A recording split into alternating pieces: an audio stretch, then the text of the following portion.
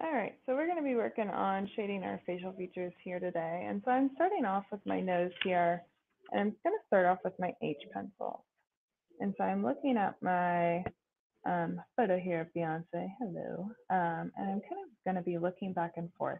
And so within the nose, you can see here, there's some dark places and some lighter places. So these gray areas are called midtones. These white areas are called highlights, and these dark areas are called shadows. So we're going to be playing around with our pencils, trying to replicate as close as we can to getting some of these different values. And so one thing I like to do when I'm starting off with value is I like to start with my darker areas. And so with the nose, that's always our nostril here. And so I'm looking and I'm kind of filling those in nice and dark because that's the darkest point in my drawing. And so I'm looking again at her and I can see that underneath the nose here and kind of on the side here are my next darkest points. And so I'm going to go here and using my pencil and I'm kind of going over that area, trying to get it about the value that I want it to be because this is where a shadow is. And then I'm going to go up here and usually I notice it's easier when I'm doing skin to kind of go in and layer my pencil to make it darker. And so I'm just gonna slowly and slowly make this area a little bit darker. And so I'm feeling pretty comfortable with that. And so now I'm gonna go in and I'm gonna get some of those next darker values, some of these grays. And so I'm looking here and I'm gonna go in with the side of my pencil, applying very light pressure and bringing it down to here. And then I can see it kind of slides in over here as well.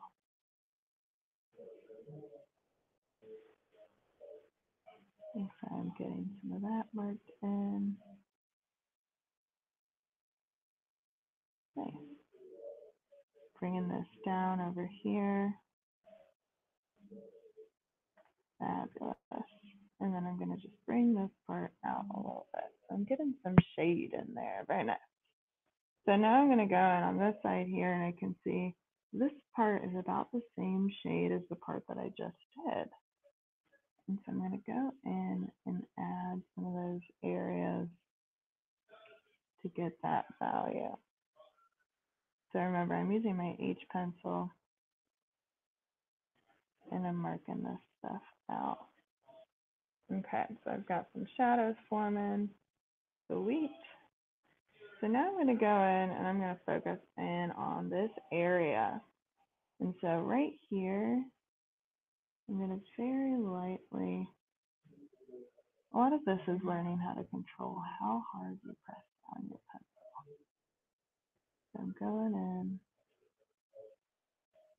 There's no highlights in this area, so I'm shading all of that in. And I'm going to go in and kind of darken this area here because I forgot that there was a shadow right about here. Cool. Let's go over to this side. And I want this area that I'm doing now just to be lighter than what I had done earlier. And so I'm just applying very little pressure. I'm going to do what I did over here too. I'm just kind of darken this underneath part of the nose because there is a shadow there. Cool.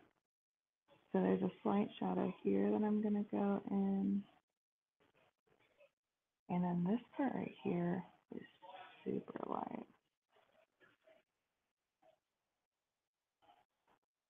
Okay, very cool. So at this point, I might look at my drawing and see there's some areas that I might need to darken. And I'm looking at that. This area over here, I'm going to darken that to make sure that my nose kind of pops out here.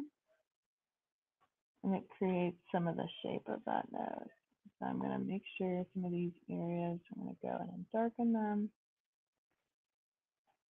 You can see, yeah, my nose is starting to pop out a little bit more now that I've gone in and done that. And same with this area right here. I'm going to go in, kind of darken that, and the sides here, that needs to be darkened as well. Sweet, you can see it's popping much more off the page now that I've gone in that. So now I'm going to go in and kind of add some stuff up here. And on the side here, and then don't forget at this part, and just create some of that shape that we have in our nose by adding some of those. And so I look at, I'm like, okay, just a little bit here. Okay, so we're getting close. This part kind of looks strange in between here. I'm going to go and just kind of even that shape.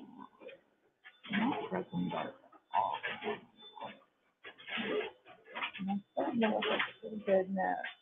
The one thing that you may have been taught before is to kind of spread any graphite with your fingers.